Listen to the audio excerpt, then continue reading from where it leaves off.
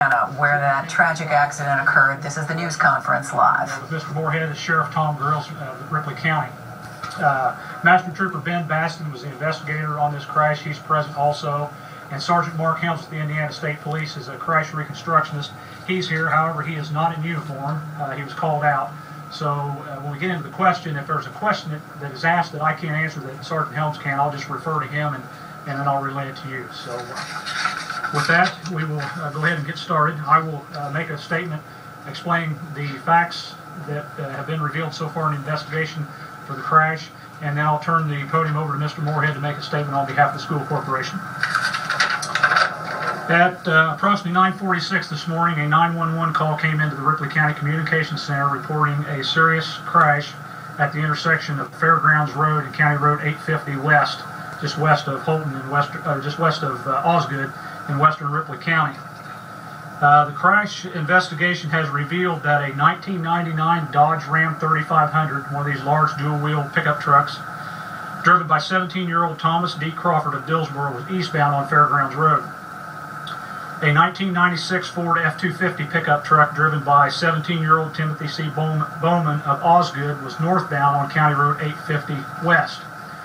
As the two vehicles approached this intersection, it's a four-way stop, and the initial reconstruction findings indicated that both vehicles failed to stop at the stop sign.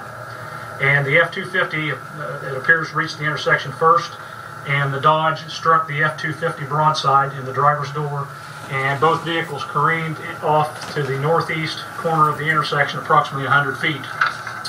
Killed in the crash was Thomas C. Bowman, 17, of Osgood. He was the driver of the 1996 F-250. I'm sorry, Thomas C. Bowman. Okay, the information I have is Thomas. Is that? It's Timothy. It's Timothy. Okay, I have Thomas. I'm sorry about that. I'll have to change that. Timothy Bowman, 17, of Osgood. He was the driver of the F-250. Also killed was Jacob Bogle, 18, of Versailles. He was a passenger in the F-250.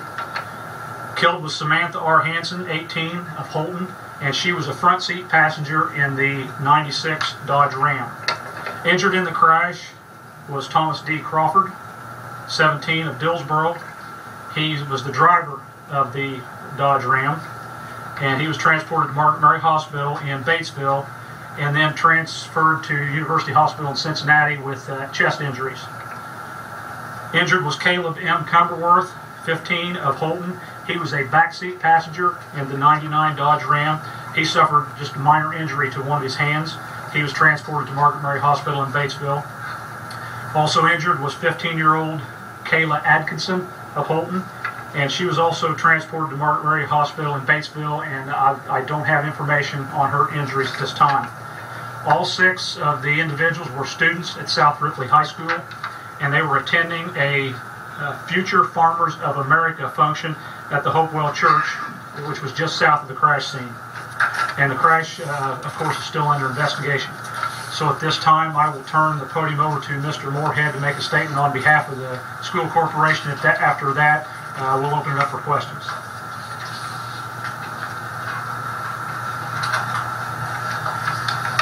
Thank you, Sergeant House. This morning, the Future Farmers of America chapter at South Ripley High School participated in serving breakfast at the Ripley County Soil and Water Conservation meeting for farmers at Hopewell Baptist Church. Participation in the breakfast was a school-approved activity. Students that participated reported to the church at 6 o'clock a.m., and because this report time was prior to the start of the school day, they provided their own transportation to the event. Students were scheduled to participate in the event for the entire school day. Mr. Pat Holland, the FFA sponsor and South Ripley agriculture teacher, was present at the church in his capacity as FFA sponsor. At approximately 9:30 to 9:45, some students left the church. The accident occurred a short time after this. The accident is under the investigation of the Indiana State Police. South Ripley Community Schools provided grief counselors to students at the high school today and will do so as needed in the near future. Counselors will also be available to help any staff or parents. The South Ripley school community is deeply saddened by this tragic loss of life. On behalf of South Ripley Community Schools, we extend our deepest sympathies to all who are affected by this horrific event. Are there questions? Superintendent, were the students heading back to school, do you know, or were they supposed to stay up for the The students were supposed to stay for the entire day at the trib. They were not on their way back to school at that time, to my knowledge.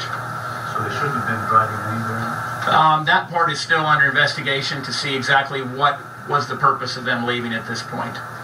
Give us a sense of who these kids were and how devastating this is for the people at that school. It's completely devastating to the people of the school. These were great kids. They were doing a great thing today, participating in this community event. The FFA organization is outstanding at providing service to our community, and these were truly wonderful kids, and it's a deep loss for the whole school community and the South Ripley community as a whole. Any idea where they might have been going just about 4 hours? I cannot speak to that at this point, as we are still in the process of gathering that information. I'm assuming the 18-year-olds were seniors, would that be correct? That would be correct. 17-year-olds There was a junior. and 15-year-olds. Yes. Sir, was speed a factor in this accident? I went out to the site and I saw what these cars looked like, these vehicles looked like. Talk about that. Okay, Sergeant Helms, I spoke to him just before the press conference started, and speed could be a factor in it. The primary cause was the fact that they both disregarded the stop sign. The speed certainly going to play a part in the devastation, the damage. So unsafe speed could be a factor, very well a factor in the crash. There's been no speed determination made at this point.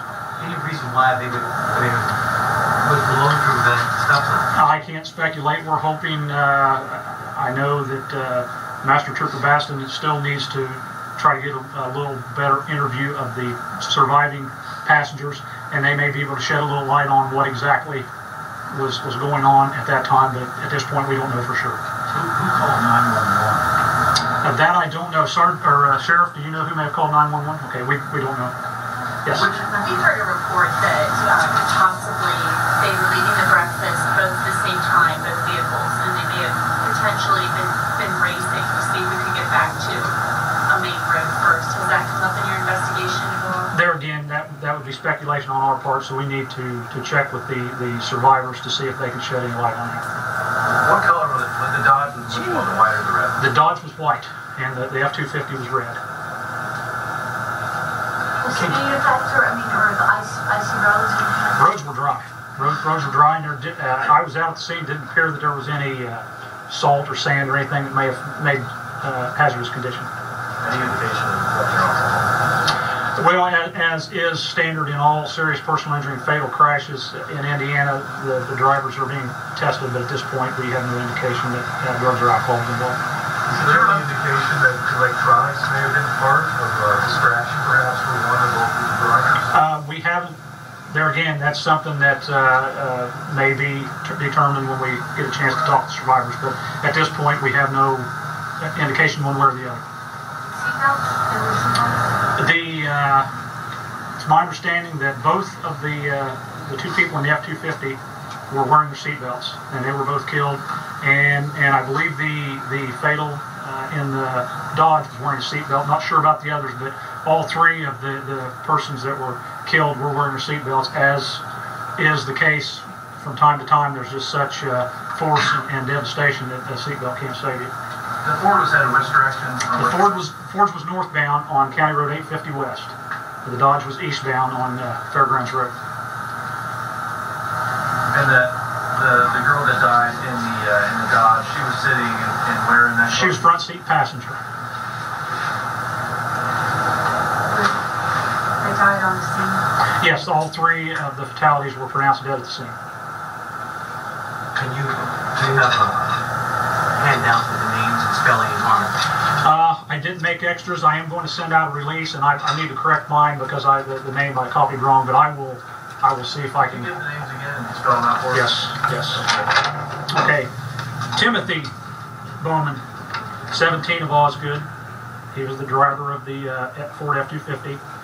Jacob Vogel, V-O-G-E-L, 18 of Versailles. He was a passenger in the F-250. Samantha R. Hanson, 18 of Holton. She was a front seat passenger in the Dodge Ram. Those were the three fatalities. Hanson with the O-A. H-A-N-S-O-N. And was the Timothy Bowman Osgood? Yes, he was from Osgood. Injured was Thomas D. Crawford, 17 of Dillsboro. He was the driver of the Dodge Ram. Dillsboro, D-I-L-L-S-B-O-R-O. Yes, 17.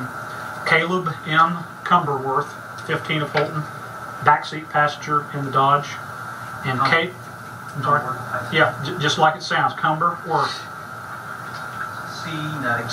Right, C-U-M-B-E-R-W-O-R-T-H. 15. And Kayla, K-A-Y-L-A, Adkinson, A-D-K-I-N-S-O-N, 15 of Holton. And she was in the Dodge Ram. And Caleb is from Holton, H-O-L-T-O-N. And sorry, on the deceased, can you give the ages again, Bowman and Snow? Bowman was 17, Vogel 18, Hanson 18. Did they all know each other pretty well? I would say they probably knew each other. They went to the same school and were part of the South Ripley FFA, so I'm sure they all knew each other. Do you know what activities these kids were involved in outside of FFA in terms of extracurriculars? There would be too big of a list for me to speak to right now, Mike. I can't speak to that. So Very active, probably. yes, these students were active. With classes today, were you all able to conduct classes today, or I can't imagine the atmosphere. As you can imagine, it was an extremely difficult atmosphere, and we had a meeting with all students in the gym to inform them of an accident. We were unable to confirm any details with students at that time, but wanted them to know that an accident had taken place. We did have a meeting with staff members as well to inform them that an accident had taken place. We asked the staff members to watch over the kids today. Like I said, we had counselors on hand as well to help any students who were having a difficult time. And it is a very, very sad time and a very difficult time at South Ripley schools right now. And our thoughts and prayers go out to the families who are affected by this, and to the entire community as a whole. Sorry, looking at the wreckage out there, it strikes me that it's a one-day race. The ones who were injured, were they out of the cars right away? You said most of them were wearing seatbelts or wearing seatbelts, or did anybody have to be pulled out? Was anyone extricated? Not to my knowledge. The injured apparently were able to get out of the vehicles. Mr. Moorhead, how many students do you have? That's Indiana State Police discussing the triple fatal east of Osgood in South Ripley County, Indiana. Jeff Hirsch will